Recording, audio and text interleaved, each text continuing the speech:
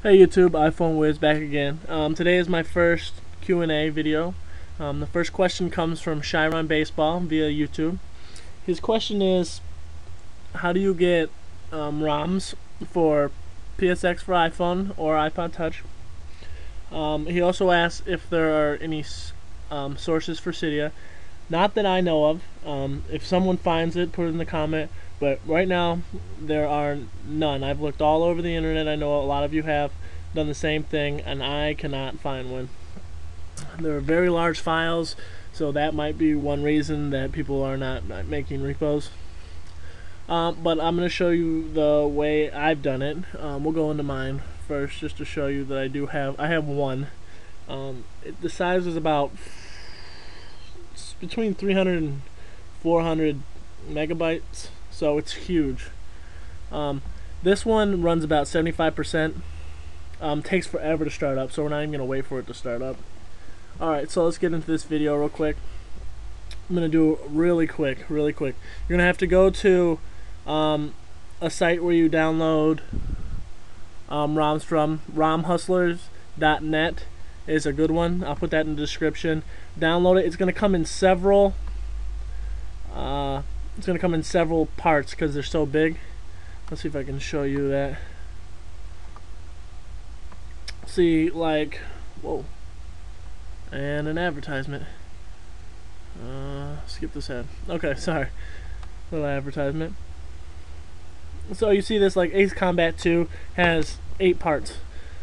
So, yeah. So it's gonna take you a while. Each one's about 40 megabytes. Let's see. So once you download that, you have to download them all before you can do this, because then once you extract it, it'll put it all together. So then once you do that, you do have to SSH. If you don't know how to do that, refer to one of my other videos. So what you do, it's located in mobile, media, ROMs. The folder should already be there, PSX. You have to have these two files, the scph1001.bin. It's out there. Just type that into Google. I'll also put that in the description. I'm not going to give you a direct source for it, but you can just copy that and put that in Google and you'll find it. And then you're going to put your ROM.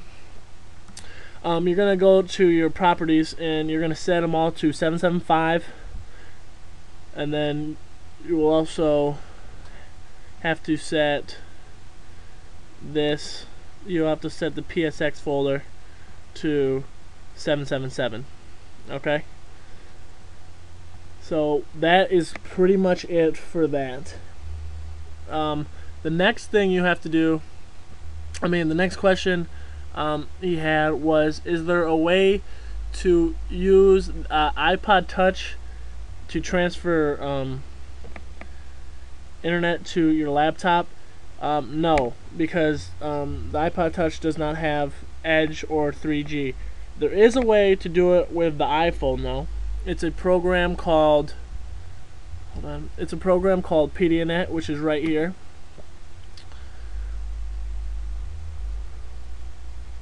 It's a pretty simple process.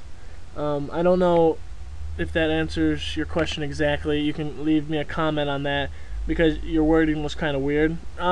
But there is a way for the iPhone. There is not a way for iPod Touch. If anyone has questions on how to set up a ad hoc connection between your computer, leave a comment. I can make a video about that.